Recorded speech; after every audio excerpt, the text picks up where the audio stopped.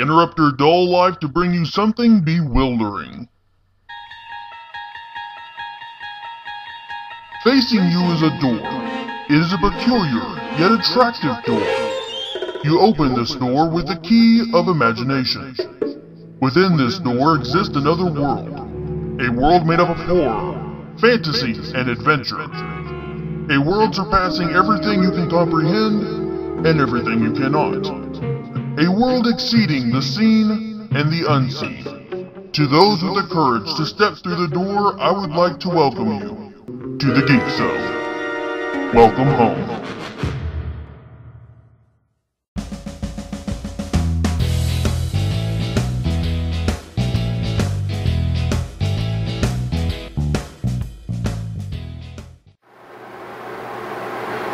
Happy Halloween, everyone, and welcome to the Geek Zone. I'm your host, Justin T. Sutherland. Halloween, a shortening of All Hallows Eve, also known as Halloweenin', is a yearly holiday observed around the world on October 31st, the night before All Saints' Day. Scholars are still in disagreement as to the origin of Halloween, as some believe it started as a pagan holiday worshipping the dead, and others believe it simply to be a festival held during the fall celebrating the harvest. Even though there appears to be more evidence pointing to the later, the debate looks like it's not ending anytime soon. Typical festive Halloween activities include trick-or-treating, also known as guising, attending costume parties, carving jack-o'-lanterns, lighting bonfires, apple bobbing, visiting haunted attractions, playing pranks, telling scary stories, and watching horror films, as well as the religious observance of church services or church carnivals. So this year for Halloween, I thought about doing something relevant to the holiday, but then I thought, why start now? So today we look at Oklahoma State Checkers. Oklahoma State Checkers is an NCAA licensed board game made by the company Big League Promotions Corp. This particular version is the Classic Rivalry Edition.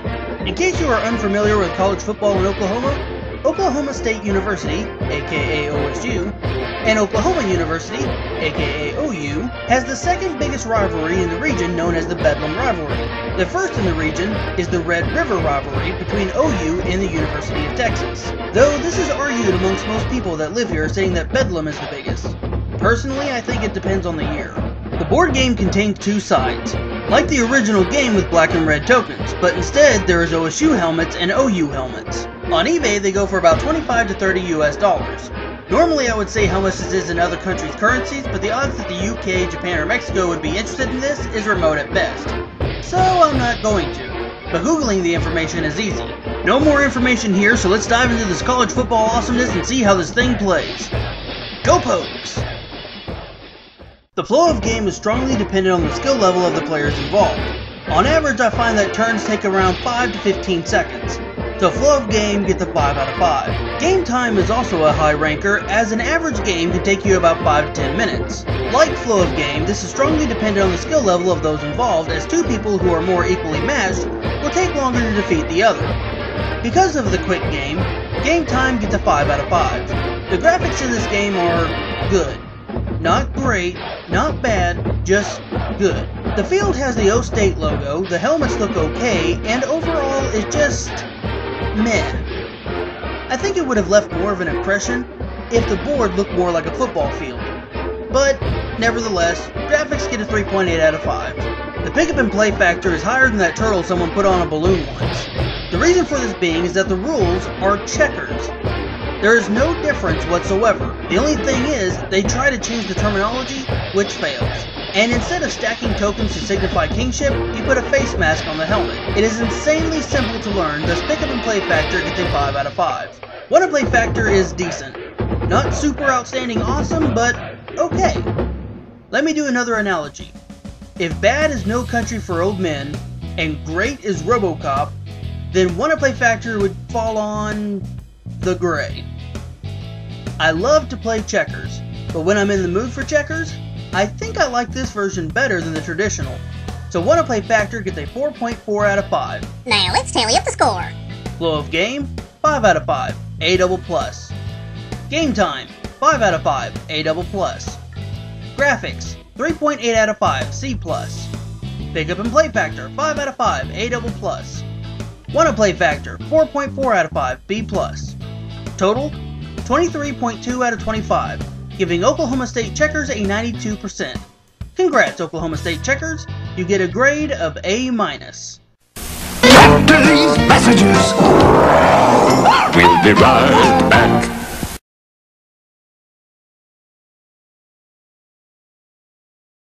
Tracy to kids. Tracy to kids. Come in, kids. Come in, kids. It's here at last, the new Dick Tracy two-way wrist radio that keeps you in constant touch with your buddies. Easy to work.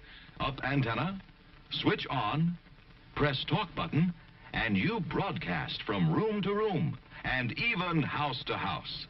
No wires needed, yet voices travel back and forth. Radio on the open road from one bike to another, or when out hiking. Dad, I found a bear's cave. Be right down, son. The powerful, fully transistorized Dick Tracy two-way wrist radio is a real electronic instrument. Make sure all the fellows get their A-OK Dick Tracy wrist radio so they can keep in touch. Over and out. The one and only Dick Tracy wrist radio, wherever American toys are sold. Now, would I recommend this? Well, the only reason I would recommend this is if you are a fan of OSU and checkers. There are other college rivalry versions out there, so if you are a fan of checkers and of a particular college team, then I would say, yes, I would recommend it.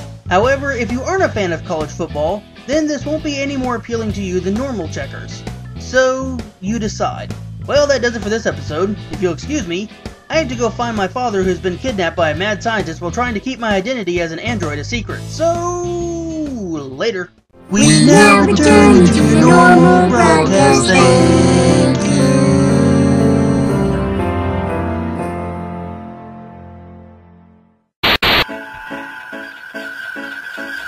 I am the captain of the Starship Enterprise. Captain Kirk, this is Spock. Please step on the transporter. Dilithium crystals hit by Klingon missiles. No! I'm a doctor, Not an actor. not a milkman. What does that mean? And I'm sorry, he's dead, Jim. Photon torpedo! Lieutenant Uhura, open hailing frequencies. Yes, Captain Kirk. Opening hailing frequencies, sir. Let's boldly go where no one's gone before.